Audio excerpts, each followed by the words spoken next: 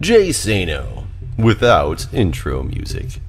Jay Sano with intro music. Intro music remix. Jay Sano 19. Jay Sano 19.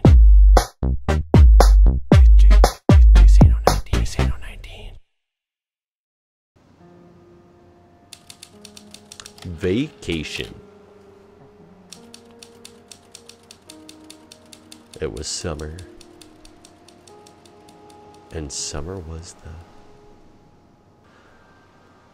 Welcome back, everybody, to this Netflix-style playthrough of The Novelist, where I'm trying to make all the worst decisions and posting everything all at once for you guys to peruse at your own leisure.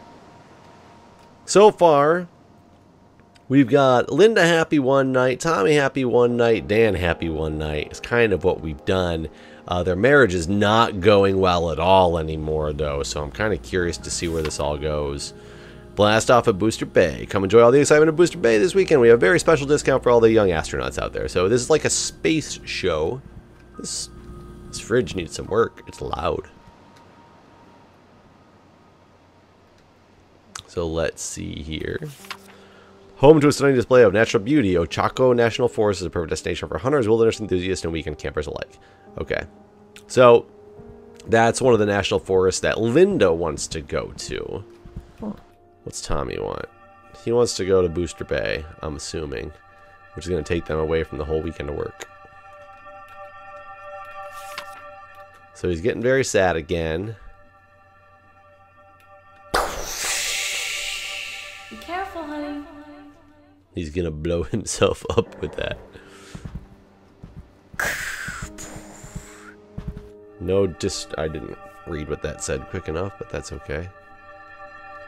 I feel like you're like right next to me. Oh, there you are. I'm going out for a hike. Okay, be safe. Where's the other one here? Is it in here? Yep. Can't get close enough. The 7 o'clock idea was dead before it even got started. Dan was pretty adamant that he just can't make the time with his writing schedule. And if we pushed it any later, Tommy would have been wiped out. I guess we'll just keep playing it by ear each night. That makes it so hard to count on any quality time. Maybe it's a small thing, but I'm worried it will chip away at us over time. I think it already has chipped away at you guys. So now I gotta go find Dan. You're not in here. Let's see if there's anything special in here. Oh, a rocket ship. Oh, please hold. Okay, I'm back. So basically, Tommy wants to ride in a rocket ship. So I can read Tommy's thoughts already and see what he wants to do. But before we do that, let's go get the other clues. Oh, post-its all over the wall. Just that you'd never make it. Said you're a joke. Dangerous is unworthy of being called an idea at all. One page at a time. Okay, let's read all these stupid clues. Okay. So, I don't know whose that was, if it was Dan's or what. Thanks so much for your letter. It made my day. Tramer's Way came out a while ago now, so I don't get letters like this too often. Writing can be a pretty isolating profession at times, which makes it a big boost to hear that someone out there is getting something from my work. Your support means the world to me. To answer your question, I am indeed in the midst of writing a new book. I don't have a title or a release date yet, but I'm plugging away on it slowly but surely. I plan to finish it by the end of the summer, and I truly hope you enjoy it when it comes out. Thanks for your kind words, Dan Kaplan. So, 6 of 8 is should not fear death as much as rather inadequate life. 7 of 8. I haven't read his memories yet, though. So I think I can... Oh, hey there. Where are we at here? And what's this, Linda's? I've got to stay on the book. This is my chance to do something people remember. Something that matters. If this one isn't good enough, there might not even be a next one. Certainly not one without all sorts of publishing strings attached. This is why we saved up enough to take the summer off. I'm out of excuses. Of course, a long weekend would be fun, but there's also the problem. How do you stay hungry when you've gotten used to a weekend getaways? How do you recapture that feeling of being a broke college kid chasing a dream? How do you get back out on that limb again, scared it's going to break, but inching out anyway? Listen to me.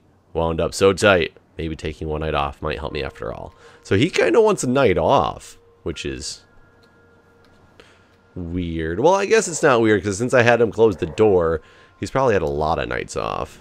What is she? Dinner didn't go how I wanted at all. What's happening to us? Okay, I already went through her memories. What was this? Anne, what's the latest with you? I hope you're doing better than I am. I'm going a little stir crazy. Dan loves it here, but he's just running all day long, so he could be anywhere. I could use a change of scenery. I've walked every trail in the woods and even started a few on my own. It's great getting away from the city, but I wouldn't exactly call that roughing it. Tommy's certainly having a good time exploring the woods.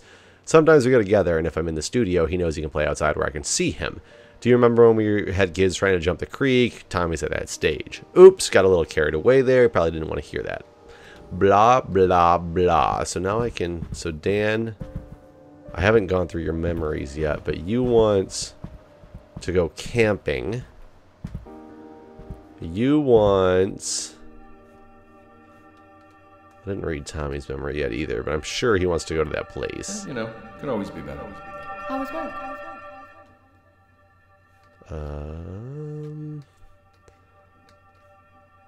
You must be upstairs.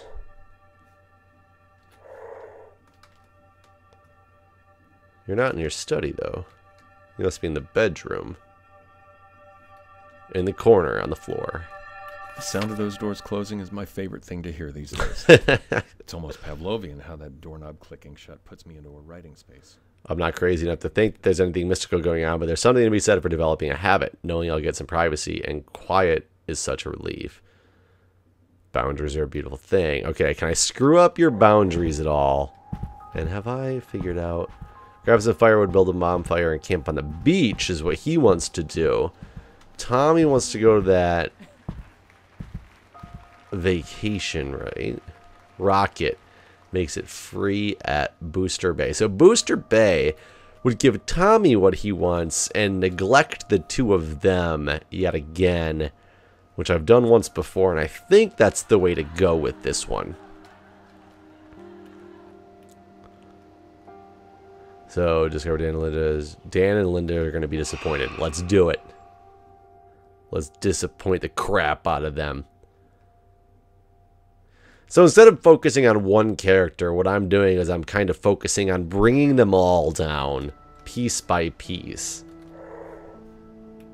And I think it's working pretty well. Why should you...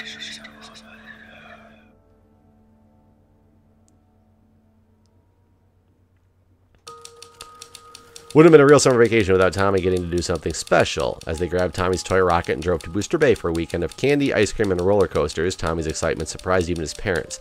Wore himself out going on every ride as many times as he could, and he slept in the car all the way back. So this time we stayed the whole time as well. Hey, what?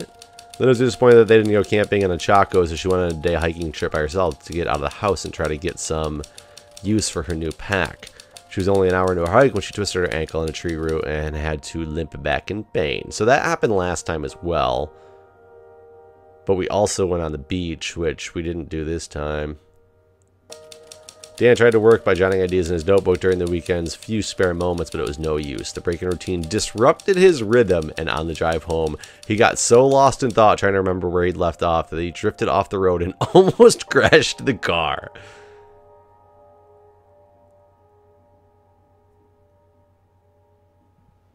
Wow. That was the end of Chapter 4. Chapter 5. The Show. Linda got a letter in the mail. Hey, Mommy.